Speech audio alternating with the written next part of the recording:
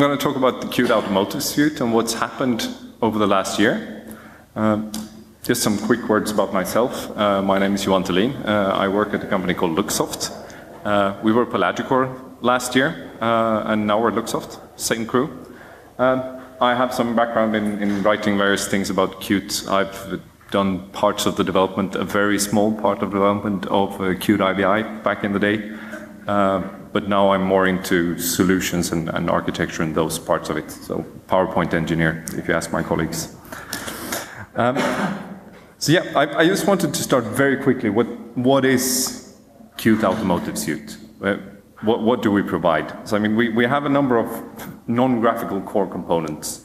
The application manager that lets you start, stop, update, install, and so on applications. So it basically turns Qt from an application development toolkit to an actual ecosystem toolkit, so to speak. You can build your system UI. We have Qt IVI, as the previous speaker spoke about, the Qt abstraction layer towards the underlying platform. And we have a module called Qt Geneva Extras, which lets you integrate towards the Geneva system, which has certain standardized open source automotive subsystems. We have some tools. We have QML Live, which we'll look at later. You also get Gamma Ray, fully integrated into Qt IVI and so on, so you get good introspectability to the whole stack. And we have integrations of the application manager and Qt Creator to do this. Click play, and you have it on your target, fully running, fully compiled. We also provide Neptune, which is a reference UI. It's a center stack. It has an instrument cluster. It has a white label prototype app store, let's call it that. But it has a way to distribute applications to the app store or to the head unit. You can see it in our booth running live. So it sort of gives you all the building blocks, puts them together, and shows you how it's supposed to be done. And that's really what we want to provide. We have a reference solution to the problem, but all cars look different. We also solve some of the key issues that we run into, and this is a direction where we're growing. So we add more and more solutions as we go along. So news from the last year is actually notifications prioritizations. We've generalized some of the building blocks that you need to be able to do that. But application lifecycle is one of the key aspects of the application manager that we add. And also security, a chain of trust from your application bundle all the way into runtime, so that you know where the Wayland service comes from. And this is a trusted process that belongs to a certain manifest, that belongs to a certain bundle that came from someone that you trust. So what you need to do when getting the suit is to provide the OEMification, so to speak. You need to integrate it into your vehicle. All vehicles are different, all car makers are different, all car models are different in some way. You always want something that differentiates, so you need to add your specific features, the cool things that makes people pick up just your car. And then when it comes to application stores, do you even want to present it as an app store, or is that just a way for you to push updates? If you want an app store, do you want to monetize on it? Those parts you need to handle. The back office part, basically. But what we want to do is we want to put developers first in this business, in automotive. So we want it to be very easy to get started to develop. We want it to be easy to develop. We want to provide what made Qt for me, the great documentation. You're supposed to have good how-tos, so it's easy to get started. And then all the tools, pre-integrated, and just one installation, and you're good to go. Develop for emulator, develop for target, develop for targets, depending on the setup. So that's a very quick background to what we're trying to achieve and what we're trying to provide and what we're not trying to provide. But then I had the fun exercise of just dumping all the change logs from the past 12 months and trying to summarize that. And I can tell you there are lots and lots of little code changes, and those aren't that interesting. I mean, it's great. The code is alive. We have contributors from a lot of companies. All three parties of the Automotive Suite, KDAB, us from Luxoft, and the Qt company are actively working in the code base. We see other companies as well. But I want to highlight some of the key changes in my view. So let's do that component by component. So the first one I want to look at is the application manager. And for those of you who don't know it, it's a Wayland compositor. So you do graphics compositing, you do impact management, all of that. But it also owns the application, so to speak. So it does the installations, the updates, the removal, sort of that life cycle, but also start, stop, pausing, managing the life cycle of the applications. And in a multi-screen setup, it could also be a component that puts graphics on the correct screen and so on.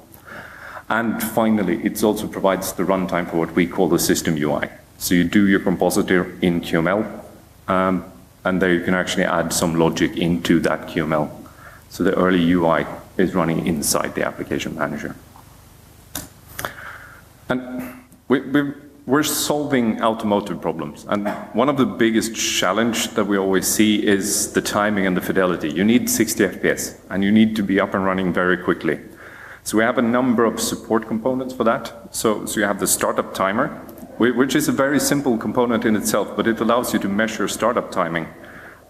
You can add custom checkpoints, so you can sort of measure where you are in the sequence at what point in time, so you can understand what's happening. Do I need to postpone loading part of the UI? Do I need to do things in a different order?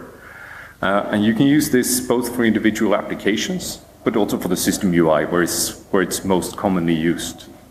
Usually I have requirements that the rear view camera should be up within 2 seconds, the UI should be visible within 4 seconds, you should be able to interact with it within 5 seconds. Things like that. And this allows you to measure that and actually have a KPI and follow up on it. And let me see if I can bring out a pointer here. So this is actually an output from that component, from the start timer, showing you graphically where you are, the different time stamps, and basically the names of your checkpoints. And this is from the Neptune UI, from the demo we have, and it's a bit slow up. We have a process monitor that allows you then to centrally monitor frame rates for Wayland surfaces, memory usage, CPU load, and so on, to monitor your system and the behavior of the different components in your UI. And also system monitor that lets you do this on a more central level. What's the frame rate towards the frame buffer? How do you use your memory? What's the total CPU load? How many CPUs do you have? And this is a very small example of how that can look. And you can basically do these plots and sort of try to understand and monitor how the system behaves. Notification manager. We had an org-free desktop notifications interface all along, but we actually generalized how you can prioritize. So you can add an importance to your notifications. You can say if it's sticky. Is this something that just pops up and then it's gone, or is it something that should go into a notification list? You can associate actions to notifications. You can show progress, which is something that's interesting, to basically have a progress bar in the notification. And you can also provide timeouts so that you take an action by default if nothing happens within a specific certain of time. That could be actually doing something or just closing it. So this is some screenshots from the Neptune UI. So here we have one important notification, one less important notification, and then we have the notification center down here, actually showing the aggregated sticky notifications that we have in the system. We've done some work on the code base. There's constant refactorings and small changes in there, but one of the big things is that we've started using C++11 and actually pushing for that. So there shouldn't be any old null pointers in the code base. We start decorating with no except, for instance, to show that we don't throw exceptions and so on. Improving and modernizing the code base.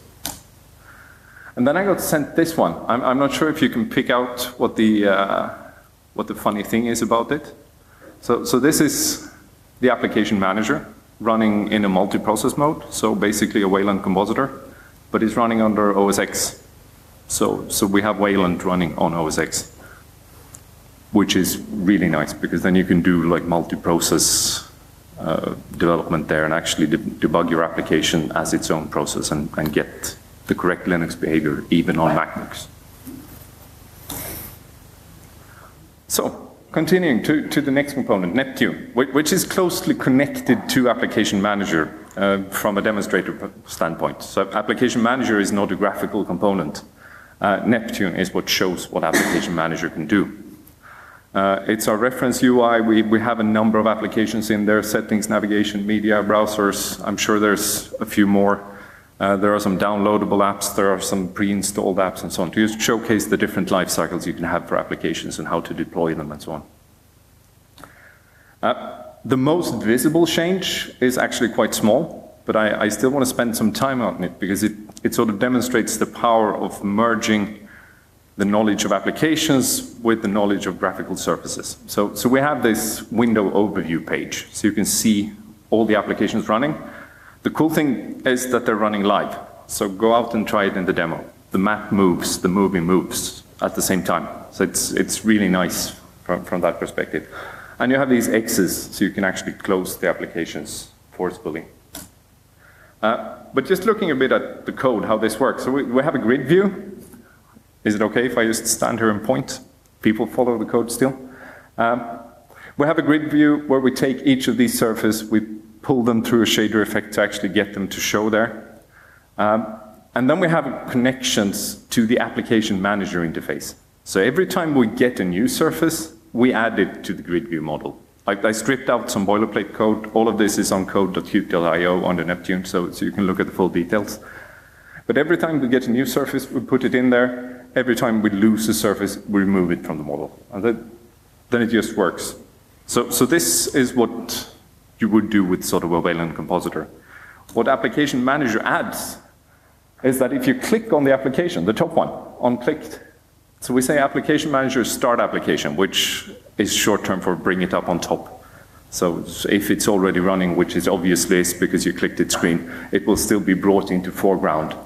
And this can affect C group rules and so on, so you can deprioritize the rest of the application, things like that. And then we do a little for loop to just push the other surfaces down. And if you click on the X, the tool part there, we basically say stop the application, and we pull the actual application from the model item, the surface in there. So we have an association from the composited surface to the application instance. We know which application is running what. And this we can then track back to the actually installed bundle, and we can cryptographically ensure that we trust it and so on. But there's actually a lot of power and convenience in associating these two parts and bringing them together in a single component. But the big thing that's happening, I mean, adding that page, that's not a lot of development for a year. The big thing that's happening is that we're redesigning Neptune. So it's been an old demo, it's been living for a number of years, we've adapted it, we've extended it, and you know what happens with code in that case. So there's going to be a facelift. I hoaxed a screenshot from one of our designers. He said it's not final, don't show it, but yeah, there are concepts, they're working on it. So we're going to do a graphical update, different screen format. We're going to have a new layout strategy based on this. We're also going to introduce Qt Quick Controls too. Right now we use QML controls, which are inherently slower, so this is going to improve the performance. Continuing on. Qt IVI, the abstraction layer. The previous speaker talked about it, but basically it's the abstraction between Qt space and the rest of the platform. It's the bindings that you need there. And since automotive usually has a lot of custom APIs facing the applications, we have provided a pattern and sort of a structure for how you do that. It's completely agnostic to what IPC you're using. You can use it on any platform because we really don't care how you feed the data into Qt, but there's a clear structure of where you have your platform-dependent code and where you have your Qt code. We load the backends dynamically, which means that you don't have to discover a backend and sort of instantiate an object programmatically up in your QML and then create the bindings. You can create the facade object and bind to it as if it's there, and then you have a property available that goes true when the backend is loaded, which means that the QML is really nice. You can also interchange backends, either at deployment time or at runtime, and this allows for service discovery. You can say who provides this interface, you get a list of interfaces, for instance, media sources, and then you can pick a different backend for the same UI, depending on which media source is currently active. And you can inject stubs or simulators and so on there as well. So it's a really powerful pattern. Right now we have a mature reference implementation of a media stack, so indexing, playback, all of that, and vehicle functions. I think it's Windows and climate control that we have there, but more vehicle-related functions. But the big thing that's happening is that we're integrating a piece of technology called QFace, which is a code generator that's aware of Qt. So Qt has a number of patents. The biggest one is really the item models that you need to be able to express in your IDL, or you need to sort of recognize that higher abstraction in the IDL somehow. So we have an IDL where you can express a model, where you can express, well, Qt behaviors, basically. And the nice thing about it is that it's built on Jinja, if you know that. It's the Python templating framework used for web applications. So it's super easy to extend. I mean, if you can do PHP or something like that, it's even easier, I'd say.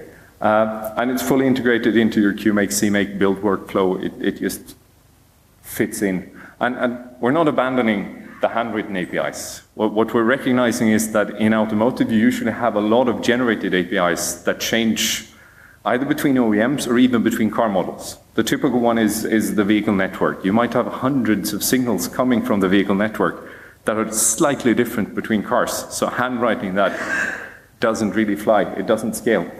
So we see that we have handwritten APIs for the things that are static, where we can sort of agree on this is a good application-facing API for it, for media tuning or Bluetooth and so on. But we also have a code generation strategy for the rest of the APIs. So basically what you do is you have an IDL, an interface description language.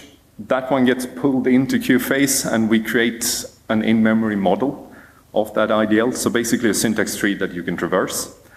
You have a number of generators, which is just Python code that traverse the model and produces source files. And then we have a default set of generators that produces what you need to use Qt IVI. But the nice thing is that the IDL is Qt-centric. So you sort of recognize yourself, you have signals, you have enums, you have interfaces, you have structs, you have models, and so on. You can express all those parts that you see as a part of the Qt QObject interface. This then gets turned into a model that looks like this. I won't go into detailing, but what you do in the IDL then is that you simply traverse it. So we say for every module in system modules, we're climbing the tree. For interfaces in module interface, so for all the interfaces, and then we can print out service and the model interface. And then all the structures. And we basically get the struct and the name of the structure. So you can really write C++ code, and then you just have these double curly braces in there to do basically symbol or injection of strings into your template. So you can read the template as C++ code. And it's super easy to create a new template or to tune the template slightly and so on. So if you have the top half of Qt IVI and you want to bind it to your own IPC southbound, then you simply write your own generator for that. And you can basically read it up and down. It's not a set of code that generates a string that gets written to a file. It's the template. QML Live.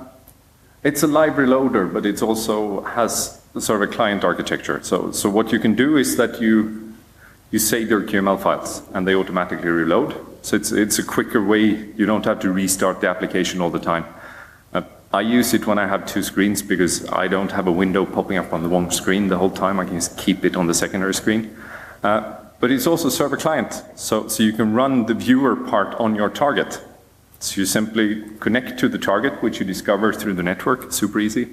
And then you save your QML files locally, and they just go over to the target. So it's really designer friendly.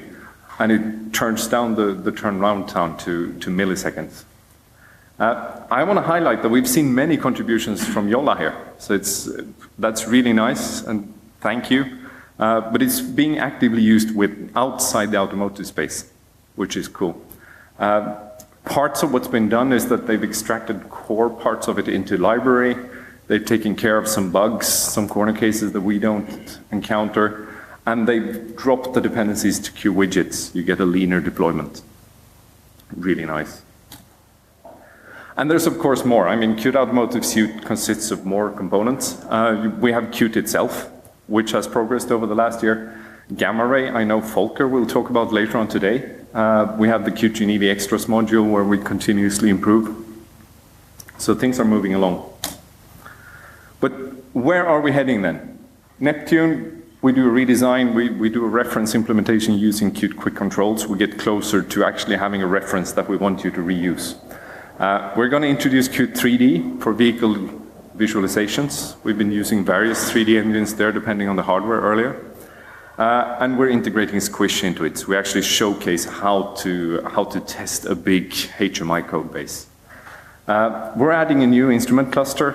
As you know, we have the safe renderers so that we can be functionally safe, ISO 26262, and so on. For Qt IVI, there are a number of handwritten APIs under code review, but we're also refactoring the vehicle settings to use QFace, because we believe that's the correct way to approach vehicle settings.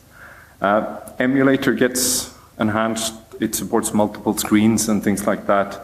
And we are actively working on more how-to documentation. We have good reference documentation of everything, but we want to give the big picture. How do you actually get in there? How do you start? And I just want to round up with, where do you get this then? So of course you have the Qt.io site where you have an automotive section.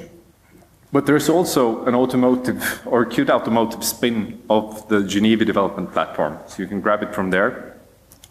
And there's plox.io, which is going to be a pre-integrated setup. Right now, I don't think we have hardware images, but a lot of the documentation is being aggregated there where we pull in both the Yocto Linux side of things and the Qt Automotive Suite to show you the full picture. And with that, I think we have a few seconds left for questions.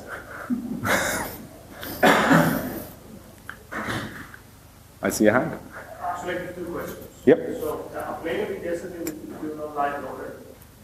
The question is, when you reload, does it restart the app like all the way back to the start, or it stays the same screen? I believe it restarts the application, so you need to sort of maintain the state yourself. It detects a change in the QML's files and then updates the files and restarts the application. Okay. And for Neptune, what is the license? What's the license for Neptune? Is it GPL v3? I think so. Alex is nodding, but it's on code.qt.io, so feel free to check it. But I think the libraries are LGPL v3 and the tools are GPL v3. And since this is sort of in between, I'm not actually sure what license it is. Yep. But it's aligned with what the Qt code base has. Any more questions? Then I'd like to say thank you. Thank you for your time.